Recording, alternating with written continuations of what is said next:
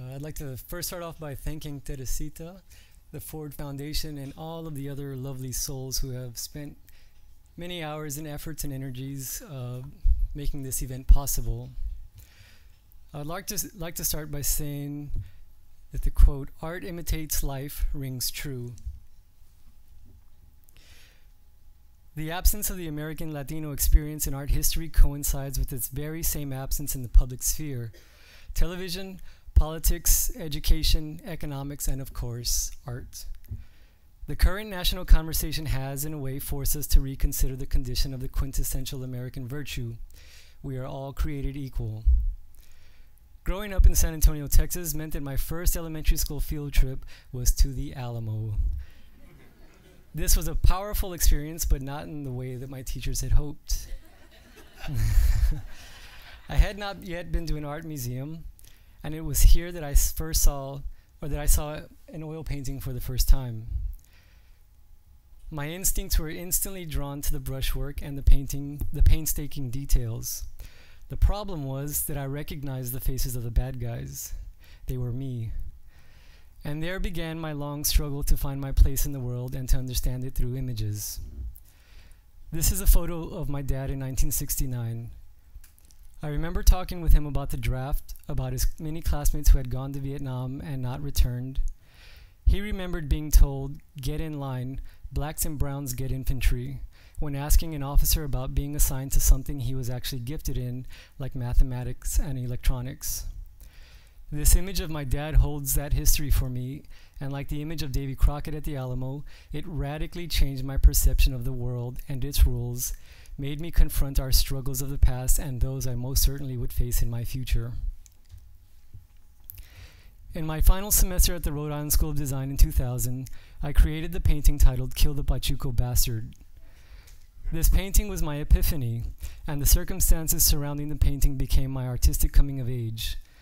I painted a virtually unknown historical event, one that was tied to youthful black subculture in places like Detroit and Harlem, the Zoot Suit race riots in LA of 1943 between young Mexican-American Zoot Suiters and several hundred American servicemen was sparked by rising racial tensions, distorted views in the American press, rampant police profiling, immigrant hysteria, terrorist suspicions, and boiling patriotism. Here was a story I wanted to tell, and most importantly, it helped me to realize that the absence of history is as damaging as the distortion of it. I knew nothing about it, and neither did any of the kids I grew up with. At RISD, right after I had completed this painting, several of my professors urged me to change course immediately. And during my final critique, one professor stated that no one cared about any of these subjects and that it would be impossible for me to ever sell a single painting or ever make it in the art world if I continued. Essentially, I credit that RISD professor with fulfilling RISD's creed. It lit such a fire under my ass, and I came out more determined than ever with a clear conviction of what needed to be done. And still, often, I struggle to avoid the art world's tendency to safely marginalize and contextualize my work into the realm of identity and culture. Inclusion should not be defined by a single exhibition during Hispanic Heritage Month.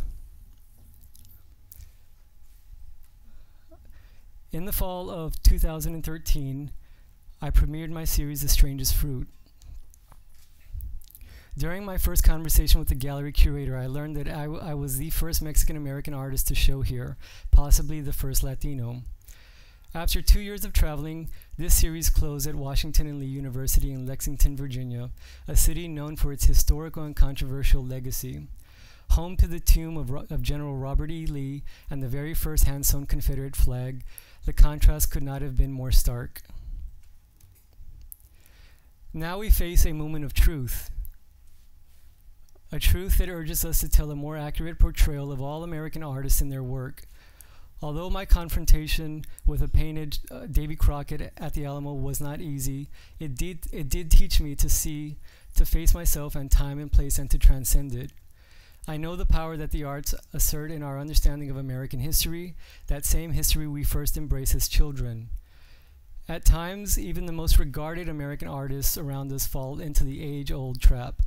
For example, the filmmaker Ken Burns, despite his dedication to historical truth, consistently and entirely excluded Latinos in his cinematic opus of chapters in American history. Last Friday, my latest work, The City, a project that was 11 months in the making, opened in Houston. After the opening, I kept thinking of something James Baldwin once said. It is astonishing to me the lengths that a person or a people will go in order to avoid looking into a truthful mirror. I learned that night that five Klan members had walked into the gallery, stood and stared at the painting, and then left. The title of this painting is Key, The City. It represents something that goes much further in scope. When we expand our scope into a widescreen format, only then can we see the many factors that are at work here. The design and planning of American cities with a divide and conquer strategy, such as where schools are being placed, museums, even trees, versus the placement of junkyards, jails, and public housing. This is my fictionalized selfie of 21st century America, where we are consistently drawing lines, taking sides, and finding ourselves caught in unflinching staring contests. This landscape holds the entire 35-foot composition together. But if you don't look closely enough, it is easy to lose sight of the city, blurred and blocked by hooded figures, cell towers, and overgrown weeds. In the same manner, it is easy in real life to lose sight of and forget the landscape that ties us all together in these United States of America. Thank you.